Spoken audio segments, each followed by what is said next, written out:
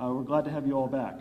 I wish we ordered some better weather for today, but I invite you to come back when it's a little sunnier and we can have a conversation while we enjoy the vista overlooking the river valley.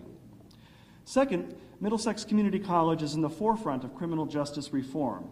We have a strong partnership with Wesleyan University and the Connecticut Department of Correction, known as the Center for Prison Education. CPE offers college coursework to students incarcerated at Cheshire and York correctional institutions. Our program is one of only 67 in the United States chosen to participate in the Second Chance Pell pilot. This has allowed us to use federal financial aid dollars, in addition to private funds raised by Wesleyan, to support higher education in the prisons. I need not recap all the benefits of prison education programs today, but I can tell you that several students have continued their college education upon release into the community, and they've become positive, productive members of our community. One of the most transformative moments of my career came last August when I awarded 24 associate degrees inside the walls of Cheshire and York to prisoner students. I'd like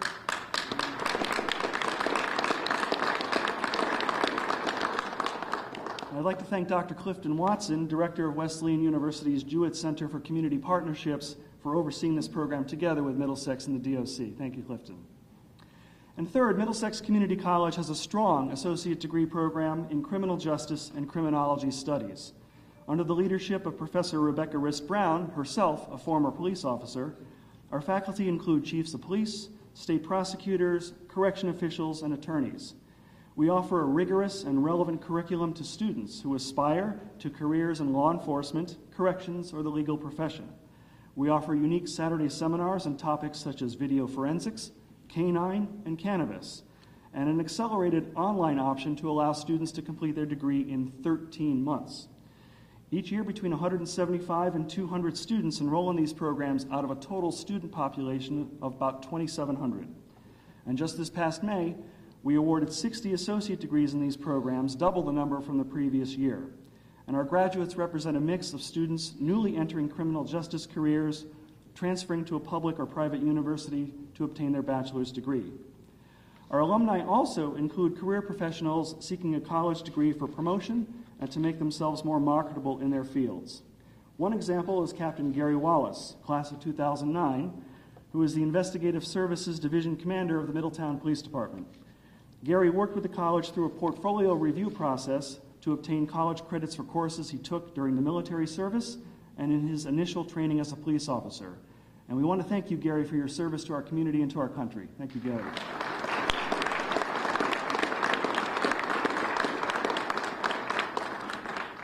This public act presents opportunities for colleges like Middlesex to revise and strengthen our curriculum in criminal justice. We see this as an opportunity to provide continuing education to those currently in the field, and we stand ready to work with all of you in the room to design that curriculum that will support implementation. This bill also offers opportunities for enhanced research within the criminal justice system and among universities and organizations like the Urban Institute to make sure that we act in a fair and transparent manner throughout our criminal justice system. Thank you for the opportunity to speak for a few moments. Welcome to Middlesex Community College, and it's now my pleasure to introduce Mark Pelka, the Undersecretary of Criminal Justice for the state's Office of Policy and Management.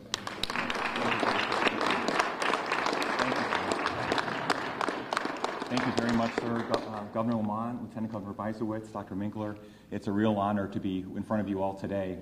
Behind me are really people who worked incredibly hard and provided their leadership to get this bill past the finish line with unanimous votes. Senator Winfield, Representative Porter, and I think it's also worth noting this is something of a love fest because we have stakeholders from across the criminal justice system in the room today.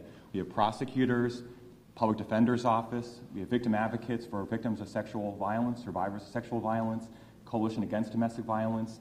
We have justice-impacted people who are working the Smart Justice Campaign to advocate on behalf of themselves, their family members, their communities, their neighborhoods that have been impacted by the justice system. And it's exciting to think that the U.S. is watching us. Today's press conference is being followed by states across the country that are looking to increase data and transparency in our criminal justice system. And it means a lot that this is the first criminal justice bill that Governor Lamont put forward in his first year in office.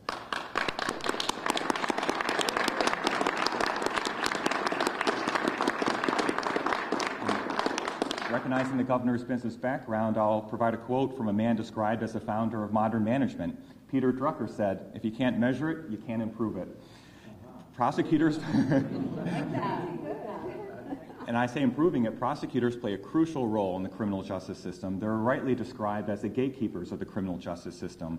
They handle cases from the beginning until the end in powerful ways, yet few data are available on prosecutorial decision making. Nationally, police departments, corrections agencies, supervision agencies are able to track data on their operations and provide trends to state policymakers like Representative Porter and Senator Winfield to inform policy and budget decisions. But this trend has not been prevalent among prosecutors' offices nationwide yet, which means that prosecutors may be missing information that could help them to better identify and respond to trends, to set safety and justice goals, and measure their success. Key questions that confront Connecticut include: how can Connecticut better deploy its resources to reduce crime? How can it address factors contributing to racial and ethnic disparities in our criminal justice system? How do pretrial decisions impact the outcomes of cases? How can victims be more meaningfully involved in court processes? And what is the effect of plea negotiations on the outcomes of cases? Communities around our state and around our country are increasingly looking for data to understand the decision-making and outcomes of the criminal justice system. Connecticut has 3 reforms that have been carried out in just the first year of this movement. First, this legislation will require the routine collection, analysis, and reporting of prosecutorial decision-making data.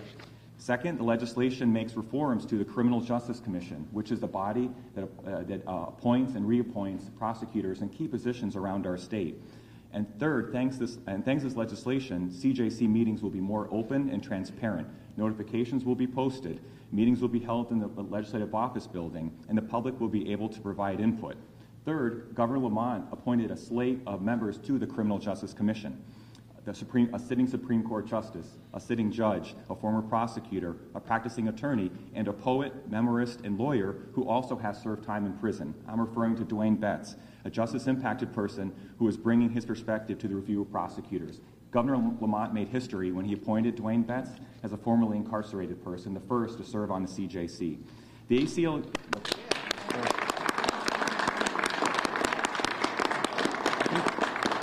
Recognizing the heart that the ACLU Smart Justice Campaign brought to this issue, Dwayne Betts is going to bring his personal experiences to discussions around the appointment of prosecutors at our state. That's compelling information. And I want to recognize the Smart Justice Campaign members, the Sea of Blue, who are all gathered here today. It's very exciting to have you here.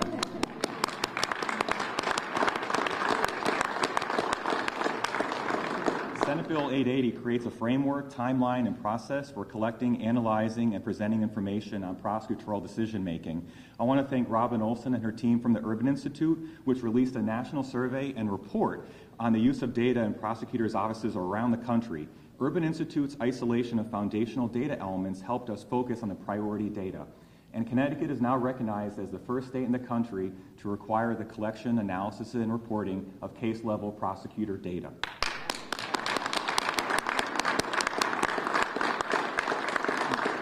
As we all know, implementation is where it really matters. That's where the rubber hits the road. And I want to recognize the staff from the Office of Policy and Management's Criminal Justice and Policy and Planning Division.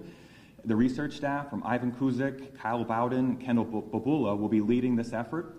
And we're also joined from the Criminal Justice Information System, Mark Tezaris, who will be linking together complex data systems to make this possible. This is as much a criminal justice reform movement as it is leveraging data and technology in our state to make this possible.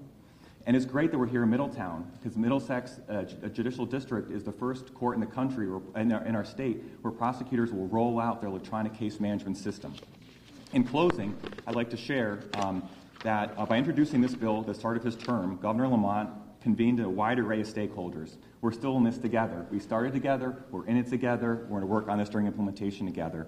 He brought that stakeholders around the goal of better measuring and tracking justice system outcomes to help victims, people in the system, and taxpayers alike. And although I've talked a lot about data so far, the secret sauce to legislation, why it passed unanimously in the House and Senate, thanks to Representative Porter and Senator Winfield and others, the secret sauce is consensus building and trust. This isn't gotcha. This isn't sneaking up and releasing trends in data at the 11th hour. This is working collaboratively, comprehensively as stakeholders and justice-impacted people to review this information and present it in ways that can improve our overall system. And that trust is enabling us all to come together today. And Governor Lamont, by signing the bill into law, surrounded by prosecutors, victim advocates, justice reform advocates, and others, he's making Connecticut, again, a national leader in requiring the routine collection, analysis, and reporting of prosecutorial decision-making data. So thank you, everybody. It's a thrilling day.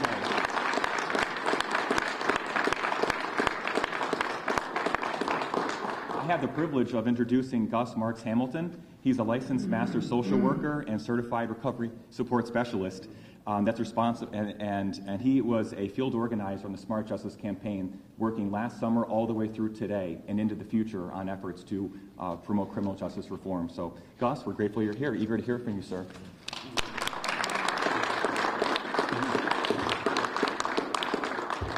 Good morning, everyone, and thank you to Dr. Minkler, Governor Lamont, Lieutenant Governor Bysewicz, Undersecretary Pelika, Senator Winfield, Representative Porter, and everyone who has come to Middlesex Community College to witness this important moment for Connecticut's criminal justice system.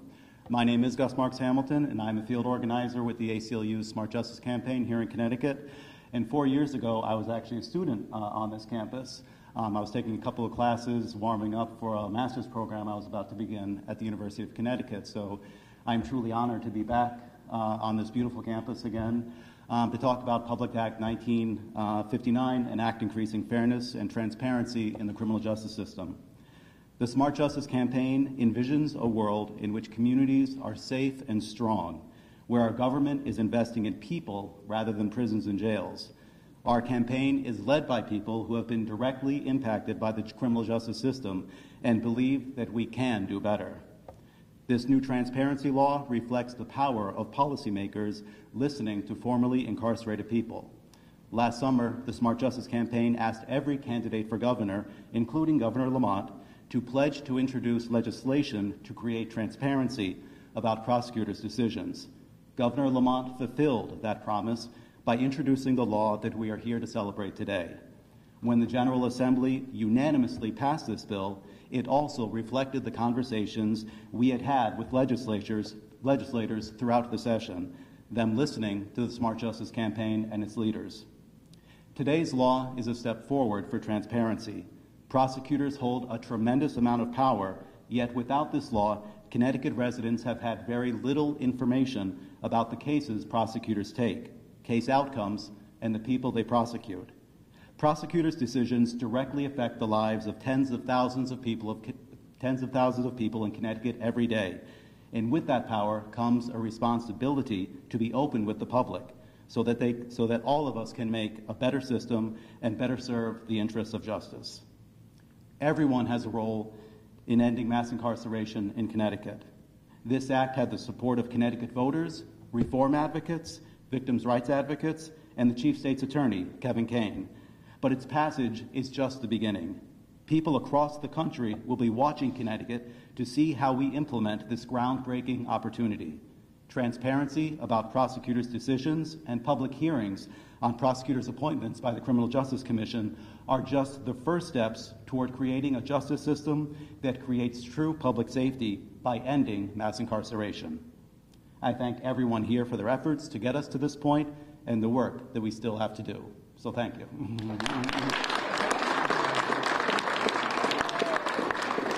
Thank you, Gus.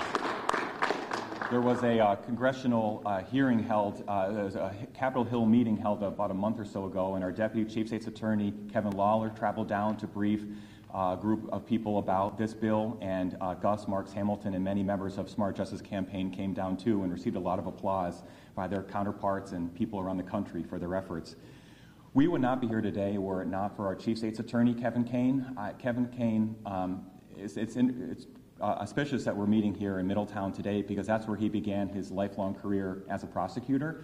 He served as assistant prosecuting attorney here for this Middlesex County before moving on to prosecuting attorney and then embarking on service and as the administrative head of the Division of Criminal Justice, where he served as our Chief State's Attorney.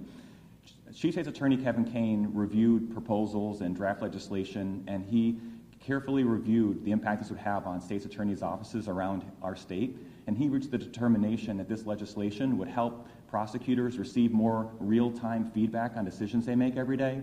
It would enable for more efficient and effective operation and management of prosecutors' offices, and it would help prosecutors tell their story. Based on that decision, Chief State's Attorney Kane said he would take a leap of faith, a first big leap of faith together on this legislation to support greater transparency and data. And I'm grateful to introduce Chief State's Attorney Kevin Kane and ask him to deliver a few remarks about the bill today. Thank you, sir.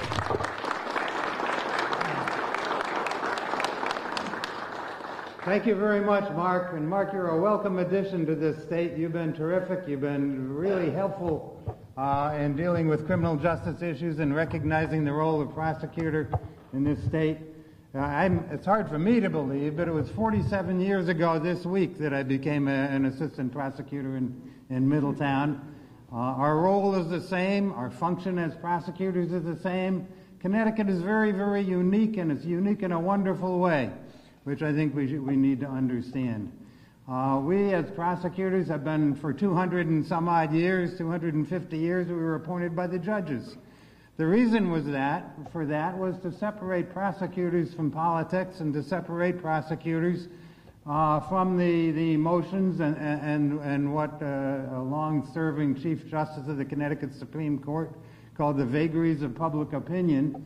It was thought that by having us be more independent, we could be separated from that. We've seen the emotions and how emotions play into criminal justice policy, swinging the pendulum from one extreme to the other. And I think we're blessed in Connecticut because we have that function. Our function is the same. We're the prosecutors who represent the public in the criminal justice system. We're the attorneys for the public, and the public is our client. For a long time now, in 2007, the state's attorneys, and the Chief State's Attorney is only part of the Division of Criminal Justice. The Division of Criminal Justice is composed of the 13 state's attorneys and the Chief State's Attorney. Together we form the Division of Criminal Justice. In 2007, after the horrendous crime that occurred in Cheshire, there was a strong desire to have mandatory minimum sentences increased, 3 strikes and you're out laws passed, improvement in the functioning of the death penalty, and we, the state's attorneys, got together and said we don't really need those things. What we need is an information technology system which allows us to receive and store information and get it to the decision makers so that they can make informed decisions all the way throughout the process, from a police officer responding to the scene to a prosecutor deciding whether or not to charge somebody with a crime, and if so, what charge, and if so, on behalf of the public, what sentence to seek, to a judge, a sentencing judge, to a defense attorney who needs the information to defend the case, then to the Department of Adult Probation to do pre-sentence investigation, and then to have later on for the Department of Corrections to be able to decide how to safely monitor and help people who were sentenced to the Commissioner of Corrections, and then to the parole board so the parole board could make informed decisions in deciding whether or not to grant or deny parole and under what conditions. That was 2007. 12 years later, we still don't have that yet. We're almost there. I've been doing this 47 years. My legs are starting to give out. And my dreams are still as real as they were 47 years ago. I'm still as excited today as I was in 1972 when I became a prosecutor. And all of a sudden, what happened? The smart justice people came along and said, we want to scrutinize you prosecutors. You have more power. You're the black box. We want to hold you accountable. We need more data to be able to hold you accountable, and transparency. I always thought we were transparent because we do our business in open court. When I was a prosecutor here in '72, the Middletown Press would come out at the end of the day, and every case we had was listed in the paper. The sentences, the nollies, the reasons for the nollies sometimes, and the public had that and said, what are you doing nolling so many cases? You're nolling 40% of the cases that come in, why is that? Then we set up this phenomenal system of diversionary programs that are wonderful, and the legislature enacted them one by one, and kind of things got lost. All of a sudden you didn't see that. At the end of the process, cases were dismissed or nollied, and people didn't really understand why. The smart justice people wanted us to be transparent, wanted to accumulate data to hold us accountable. Well, that's fine. That's great. We said, come on. It wasn't just a leap of faith. We're the lawyers who represent the public. The public should know what we're doing. We're making the decisions we make on behalf of the public, trying to bring about what we believe justice in each and every individual case. And lo and behold, they came on board, and all of a sudden we have 880. We have Governor Lamont, who wants to start, I don't understand the technology these days, you do in the business, e-government, electronic government, digital information. Everything we have is on paper that comes in. We have to wait for the police to bring him to the courthouse. We get a case, we get the clerk's office processes the files, makes our files, we get a file. In 5 minutes we have to decide whether or not to charge somebody with a crime. If so, what bond to recommend? Because the case is going to be called in court, because the court has to call a case to move the 150 people out of the courthouse that day. That's the system. Now we're about to get this electronically. I didn't think we were going to get it. I don't think my legs will hold out much longer to the finish line. And I really had not had much hope and was very sad about it because I wanted to bring that about more than anything before I go. Governor Lamont got elected, talked about e-data. The smart justice people came along in a manner that many of us perceived as to be threatening and wanting to hold us accountable. But we should be accountable.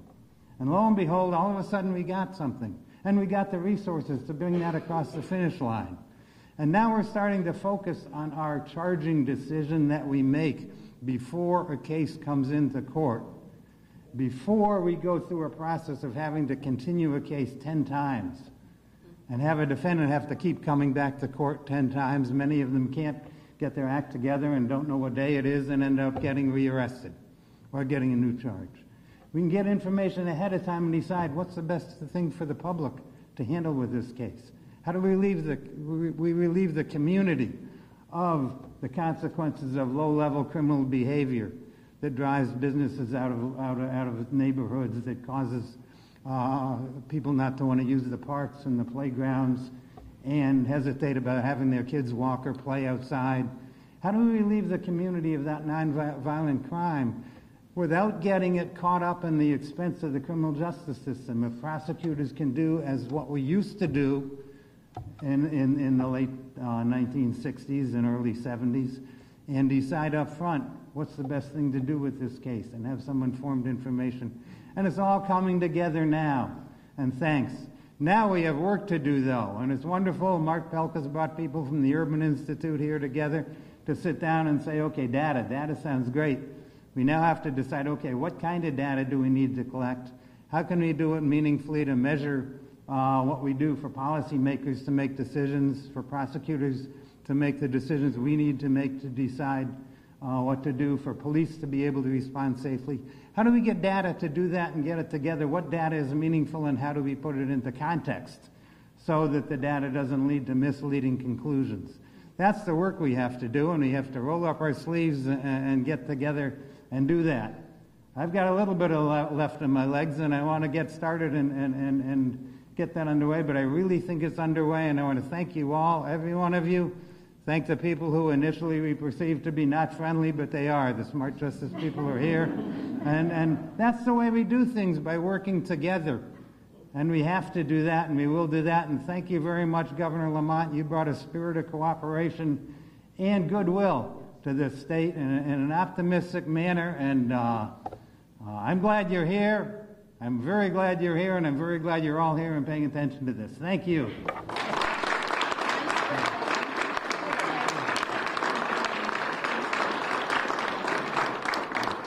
Thank you very much for Chief State's Attorney, and I know his legs may be tiring a bit, but he's got a whole lineup of people behind him ready to help out and push this over the finish line. We are in Middletown again, which is where the first State's Attorney will be rolling out an electronic case management system. State's Attorney Galen will be in the fall working in concert with CJIS and other partners to begin using an electronic case management system to get that data together. And I've had the pleasure of knowing and respecting the leadership of Senator Winfield over many years, from his election to the State House in 2008 and then to the Senate in 2014. He's a man of character, integrity, moral backbone, commitment to helping people and communities around our state. He brings a bipartisan approach that brought on board the ranking members of the Judiciary Committee, Representative Rabimbis and Senator Kissel, who wanted to be here today but had a commitment out of state. Senator Winfield has led on the abolition of the death penalty, reforming our racial profiling laws, and this session passing police accountability reform. So when Senator Winfield takes up an issue and carries it, nothing can get in his way.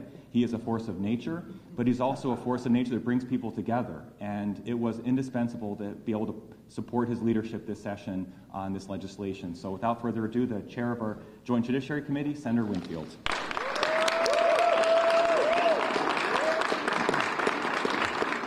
Good morning.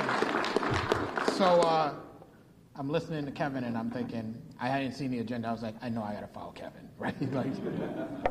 I want to thank Middlesex Community College for having us. I want to thank the governor for putting this on his agenda. That helped a lot. I want to thank my co-chair, Steve Stasham, and the ranking members of the Judiciary Committee. I want to thank all of the people in the legislature, like my partner here, Representative Porter, who find these issues to be important enough to year after year come back and fight for them. Kevin Kane talked about 2007. 2007, it was the year before I ran for office, and the state was, in my opinion, moving in the wrong direction. And I was an activist at the time, and I saw somebody when I walked in the room today, and it reminded me about that era in time, because we came to fight the 3 strikes proposal and pulling people back into the state who had been out of the state, and people who had been out doing good jobs and got pulled back in because of the fear that we had, and that was Louise Harvey, who's standing in the back here. And she's an activist who's been an activist for a long time. On these issues, we tend to be around for a long time. So it's good to be here today for this bill signing. You know, Kevin also mentioned the vagaries of public opinion. Part of the reason that this bill is so important is because when you don't have transparent data, what you have is fear that makes people function in a certain way. I am very happy that this is a bill where we're all standing here together. On a lot of the criminal justice bills, that's not the story, even when we signed the bill. The story is a little bit different. But I have to thank the state's attorneys for coming and understanding that what we were doing was not coming after them. What we were doing was making their job better, easier, simpler, better to understand. We're not just looking forward with this data, but we get to look back and find out if we're actually on the right track, something we can't do without that data. It is critical to the state of Connecticut. It's not just tens of thousands of people like you heard a little bit a while ago. It's over 3 million people this bill is critical to. Because in one way or another, what we do with that transparent data at this point will affect every single one of us. It will affect the taxes you pay. It will affect whether the people who are around you are able to get jobs or if they're required to because we have put barriers in place, required to do things that they don't want to do. That's going to affect you. And so to me, this was the most important bill that we did this year. This bill, like a lot of other bills, but in a very direct way, even though we don't think about it, affects every single person who walks around in this state. And so I want to thank the governor again for putting it on his agenda. And I want to thank the people in the blue shirts because part of the bill that's most important to me is the part that we talked about with Dwayne Betts. And a lot of people have been walking around talking about the people who've had experience with certain problems. There's a saying that Representative Porter likes to say that people who are closest to the problem should be closest to the solution. I think that saying is correct. I also think it's true that the people who are closest to the problem should be closest to the power to do something about it.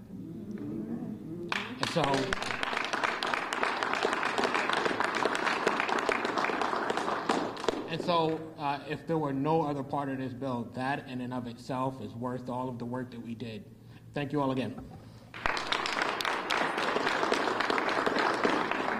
Thank you, Senator Winfield, and I noticed that a colleague of yours in the state Senate, Senator Lesser, has arrived. Thank you so much, sir, for being with us, another tireless leader of criminal justice reform.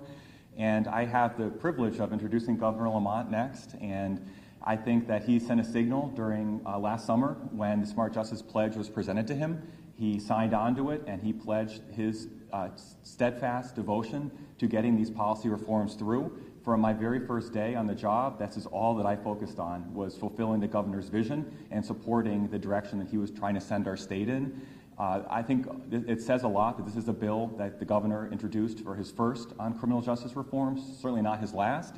It appeals to him because of the role of data and technology, the use of data to better inform criminal justice system outcomes, the governor's desire to bring people together. By introducing this bill, he did that, from the courts to prosecutors to victim advocates to justice-impacted people and more.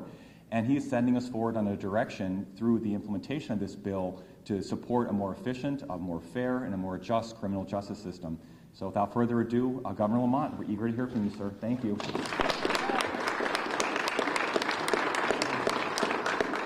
Thank you, Mark. And yeah, Gary Winfield is a force of nature, and he's also a very persistent force of nature. I had some learning to do on this issue, and one of the first people I met with was Gary back in a restaurant in New Haven well over a year ago, and he said, this is really important for our community. And Robin's been right there with him, and Matt Lesser, uncharacteristically in the back row, reminding me what this means. Mark is too modest. At OPM, we're talking budgets and numbers and data, and at every one of these meetings, Mark is there reminding us what criminal justice reform means for this state. And from a point of view of a policy person and a numbers person, what that is. And talk about persistent. The smart justice folks, you guys are everywhere. Everywhere I went for well over a year and a half. And you should be there. And this is, this is what I learned. I mean, Kevin says it so well. We're here representing the public. So, okay, I'm the e-government guy and data and transparency, but this bill is a lot more than that. It's really about trust. And it's about giving people confidence. In this tough day and age we live in where we don't trust each other, we don't trust government, and and the lines are getting blurred in terms of how we work together. And there's no conflict in criminal justice and criminal justice reform and transparency. Yeah, we're holding people accountable, but I also think we're showing people we're doing good work a lot of the time. And I got to convince people, the people up here are trying their very best to do what we can.